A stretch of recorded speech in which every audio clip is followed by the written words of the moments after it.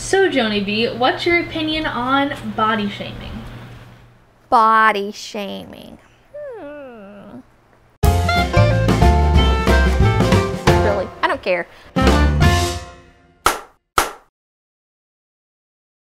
It needs to stop. Well, that was profound, right? So, it doesn't matter. The whole point is you can't please anybody. You got to please yourself. Society are always changing. I mean, look back in the days of Marilyn Monroe and Jane Russell. I mean, they were voluptuous women. They were very curvy. And then we move on to another decade and we have Twiggy, who was Twiggy. So, fashion, that stuff is always going to be changing. When I was younger, I had a parent who would ask me if a cupcake was going to take me out on a date.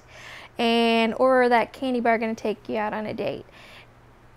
Of course they weren't. I really wish they would have, though, because it probably would have been a lot better than people that I dated. But that kept me focused in where you had to be thin, you had to be thin, you had to be thin. And I was thin, and people were always like, oh, you're so thin, you're so sickly, oh, la, la, la.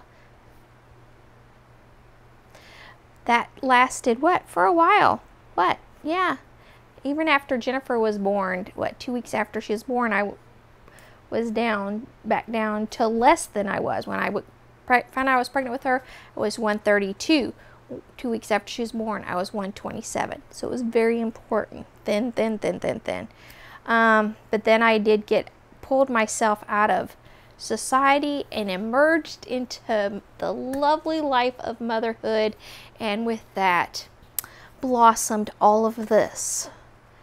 So when my mother died, the same group of people who were, oh, you're so thin and sickly, whereas you are a big girl. Really? Get a life, people.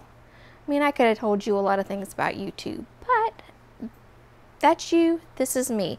If I want to be a big girl and wear fruit pants, then I want to be a big girl and wear fruit pants. Trust me, I'm not going to wear no halter top because, it all looks too good under here to share with you. No, no, no, no, no. Let's keep a little bit of mystery, a little bit of hiddenness. I mean, when I lost my boobs, trust me, it was a mystery. It was. So you just never know, too, what a person is going through. And you say something to them. You don't know why they've lost weight, why they've gained weight. Maybe they have a condition, like an autoimmune disease, which causes them to gain weight. Or maybe vice versa, they're on some kind of medication that makes them lose weight. So why don't you just stay in your lane? Don't worry about who's curvy, who's skinny. If they're happy and they're healthy, that's what we should say. Hey, you're looking great today. You have a glow about you. So encourage that. Encourage their demeanor. So if they are gloomy and depressed, say, hey, I noticed that you're not shining as much as you were. Is there anything you need to talk about? Instead of, oh, girl, have you been hitting those pints of chocolate ice cream? No, come on.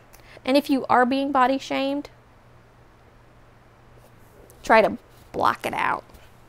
Because it really doesn't matter what they say, what they think. You have to be happy with you.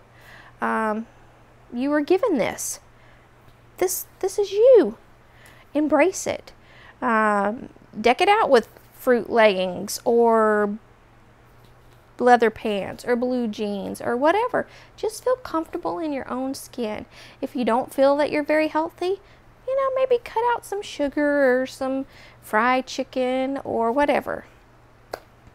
But you be you. We weren't all made to be the same. And that's what people need to realize. Not everybody's the same. Not everybody was built the same way, made the same way. We just have to embrace us and be healthy and be happy. And I guess maybe if you really want to, think of some really good comebacks. So if somebody says, you're a really big girl, say, Yes, I am. Too big for you to handle. You know, so just embrace it. Whatever makes you happy. Be you. Be happy. Body shamers, you are not nice. So leave us alone. And that's all I have to say. That's been Johnny B's Humble Opinion. God bless America.